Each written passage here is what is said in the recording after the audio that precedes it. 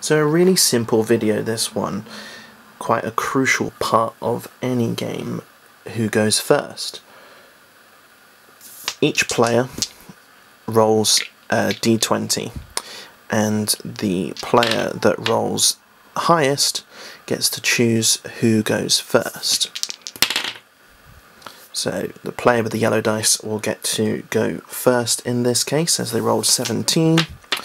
However, if you do roll the same, then it's obviously a draw, and then you both have to re-roll again.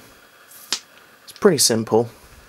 If you've got multiple players as well, then you obviously have multiple dice and do it like that basically. It's quite a simple concept. Yeah, so red player goes first that turn, but they don't have to go first, and that's the thing.